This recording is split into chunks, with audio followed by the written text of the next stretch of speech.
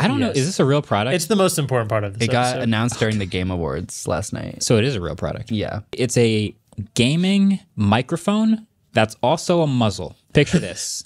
You've got a significant other.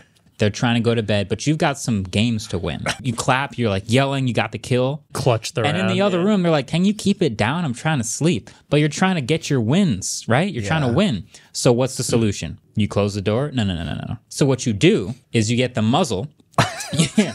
No matter how I say this, you put it on your face, you strap it around the back of your head, and you are now fully able to yell as loud as you want, just like it's in the game. But the muzzle prevents others from hearing. Sound from escaping.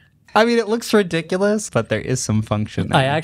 I was in an apartment and I'd be like playing PUBG or something, and I'd just see my phone light up with Claire texting me and be like, I'm being too loud.